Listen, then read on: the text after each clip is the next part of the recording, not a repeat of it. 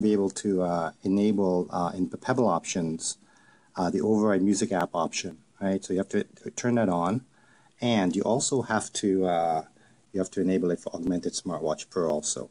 So you have to do those first two things. The music is, and then here is the default view. At the top is the weather.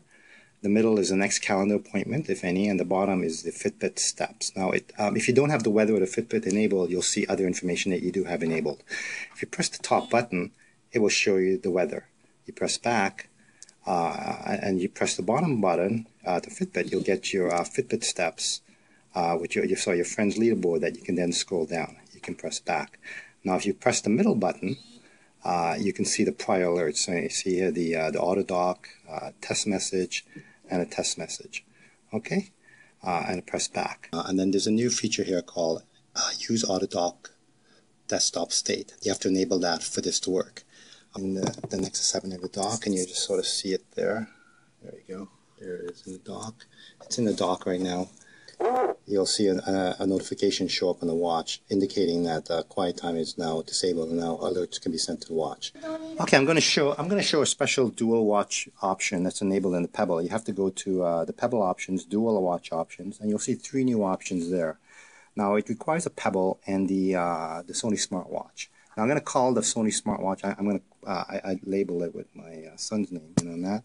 Okay, so what I'm going to do is I'm going to ask Bryson, can you go far away?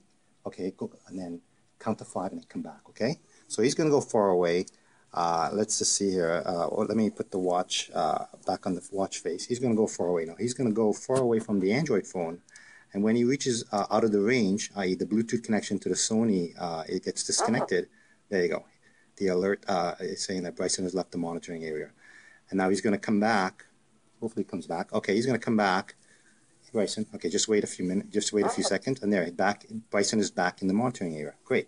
And now if he's around in the area, what you can do is you can send a message. Here, let me take the Sony smartwatch. I'll just put it side by side here. So you have now the Sony watch and the thing. So if I can now send a message, this is the message I want to send. I could type it in and I hit OK. As soon as I hit OK, the watch will actually beep on the Sony, so that Bryson can see a message that I just typed in on the music app. So in the music app, you go, okay, so it's the same information, weather, calendar, Fitbit, and let's type in, let's press to see the last few alerts.